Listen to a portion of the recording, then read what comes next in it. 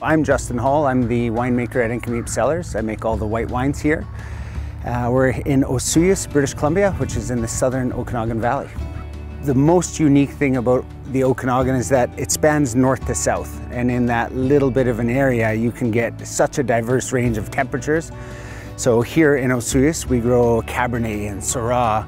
There's a few white wine varieties as well, but the big reds is where we really shine down in the South Okanagan. Big, rich, ripe red wines. Now you move up into, say, Oliver, and you can start getting a little bit more mixture of diverse varieties. And then as you get into OK Falls, it's a little bit cooler by about 3-4 degrees. Chardonnays, Pinot Noirs, beautiful wine. Same thing, Naramata Bench, you go up a little bit further in Penticton, and they've got the lake to moderate.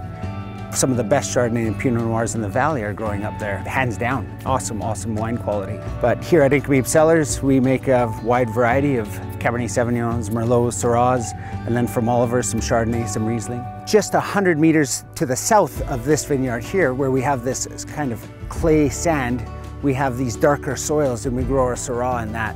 And what happens is you've got a really hot site, but then you've got darker soils, and it really gets this distinct earthy character coming out of the Syrah.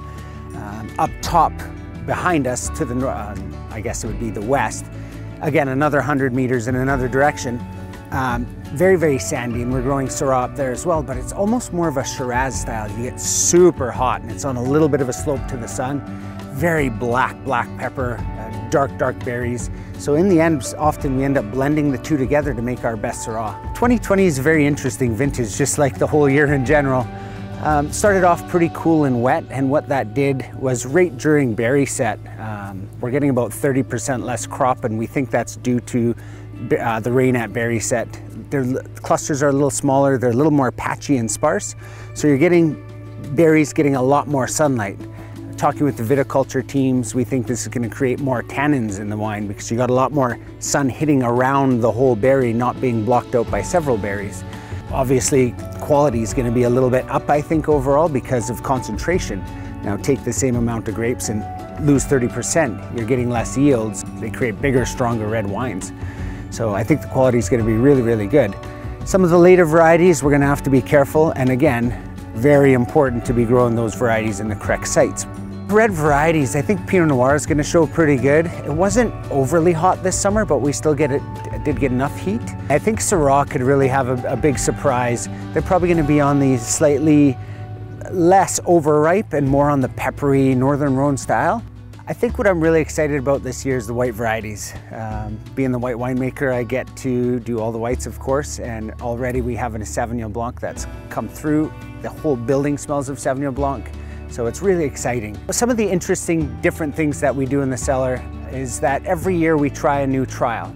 So we always feel like if you're just standing still and doing the same thing you've always done, the rest of the industry is sort of moving ahead, and new technologies, new processes are coming through, and it's really important to try to stay on top of that game as well.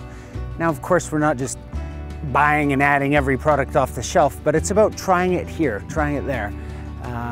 Looking into things that reduce oxygen intake into the wine, in white wines in particular, as that's my expertise, I guess you would say, is keeping my white juice away from oxygen. So we started adding some CO2 pellets. We're trying to create a space of oxygen-free environment and high CO2.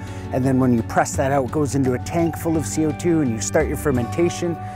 And all that stuff adds up to higher aromatics in the end. What do I love about winemaking? It's different every year, and you're constantly looking at the grapes. You're out in the land, you've got to deal with the vintage, and you're trying to figure out what is going to happen that year. And of course, it's all just a prediction early on.